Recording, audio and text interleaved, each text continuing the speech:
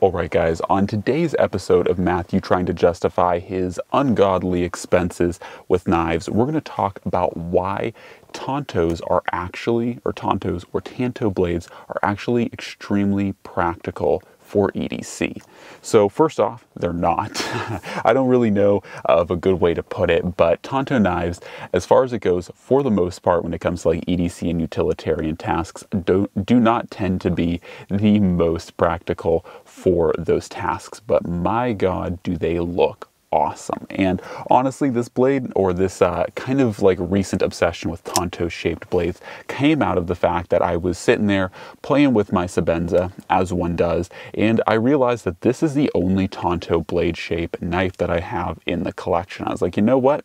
This month I should change that. So I did, and made some questionable life decisions as per usual, and added a few more Tanto blades to my list. Now, in fairness, I haven't added tons, and I don't know if I'll add more than what I have, because like I was saying, you know, I don't necessarily think that Tantos are useless in EDC, but I definitely don't think they're the most practical. And I will say there are a few tasks, especially when it comes down to, you know, using them for like unboxing, where they can actually be pretty darn useful, because if you do look at most like X-Acto blades and like scalpels that are used for utility purposes or even like crafting purposes, most of them are some form of a Tanto or straight kind of razor.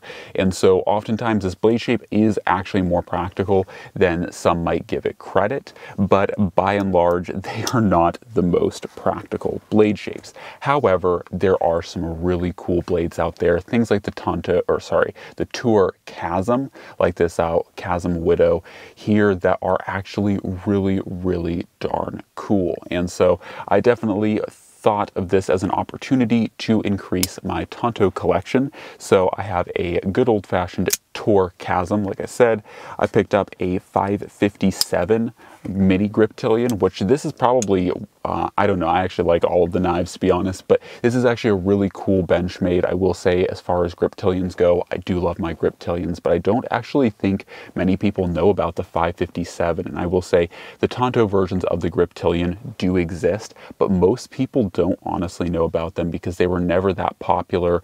I don't know if they still make them. This is a newer version of the mini grip in S30V, and of course this one is wearing custom G10 scales, but yeah, they're really cool, and I do think that the Tanto blade shape is awesome. And I will give props to Benchmade. They did a good job with this Tanto because it has a lot of characteristics of a drop point, but still with that very sharp angular Tanto edge. Now I will say there is some variance, as you can see with all of the Tantos that I'm going to show in this video. They are all slightly different. I will say this one probably has the most traditional kind of Japanese inspired Tanto edge on this Chris Reeve Knives large Sebenza, but these others are definitely more American. Of course, we got the awesome Bounty Hunter Manticore that also has a very nice, very stabby Tanto to it. So, you know, all of them have their own kind of ideas or renditions of what a Tanto blade should look like,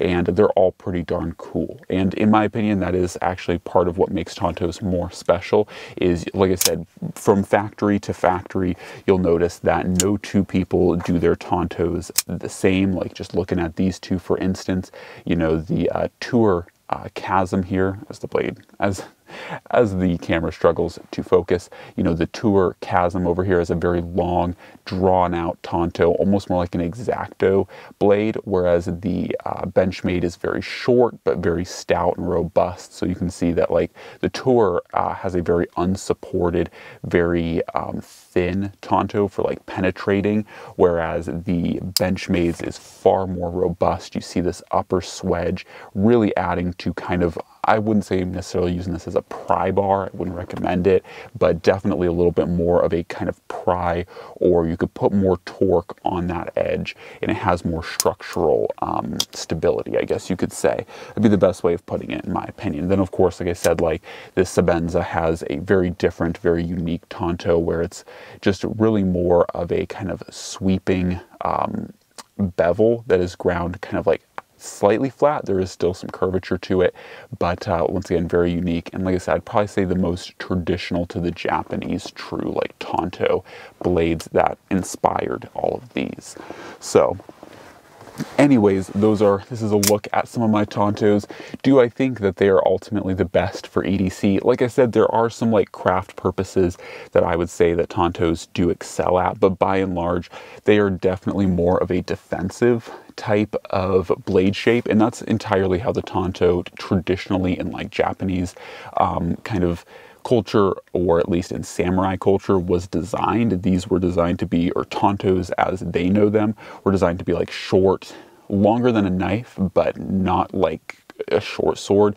They were kind of in that like intermediary zone, so they'd be used as a very up close personal kind of like last ditch weapon to defend yourself if for whatever reason you got yourself into such a close quarters fight. And I do know that that kind of sounds weird because swordsmen are already getting close quarters, but like swordsmen usually carry knives as a last ditch self-defense. Even in like medieval periods with knights, they would traditionally have, once again, kind of larger, longer daggers that would be used in more of a close quarters or to finish off a foe if, you know, their blade was inoperable or if their blade really was inapplicable. Like once again, if you're chest to chest with someone, you're not going to pull out a great sword or a long sword or a two-handed sword and try to use that to attack someone. You're going to pull out something like a dagger to finish someone off. So that's where the Tanto kind of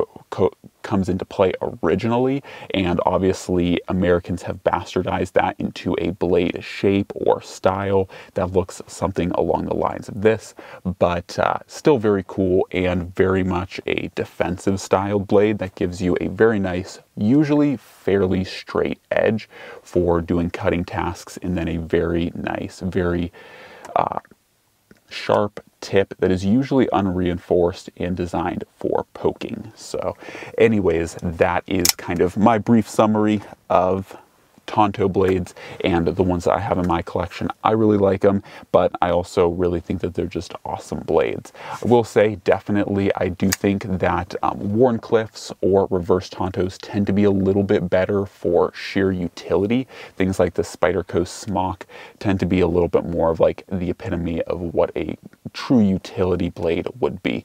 Not to say you can't defend yourself with a Smock and you can't do utility with, you know, like a Tour Chasm.